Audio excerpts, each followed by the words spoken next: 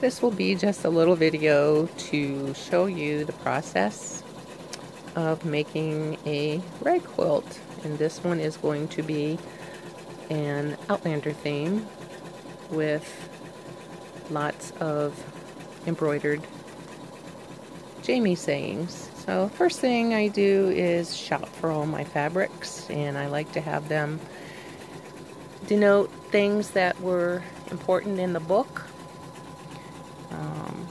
We see Voyager, traveling, Dragonfly, time, travel, France, some plaids, French places, and there's some Celtic prints that I have. And I'm just going to look at this and try to decide what I think might look good together. This I think is too dark. I don't care for that. I'll hang that up.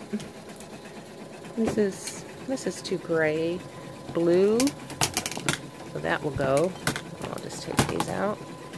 And I think I'm going to go with just these. Now I'm going to sit down and make a diagram how big I want it. Once I figure out how big, I think I figure out what size square I'm going to use. There's different size squares. I mean, there's huge ones, little ones, really big ones. I think I'd rather go with an 8.5. I think it's a nice size to showcase some of the sayings, so the font aren't, the embroidered fonts aren't too small to read, but yet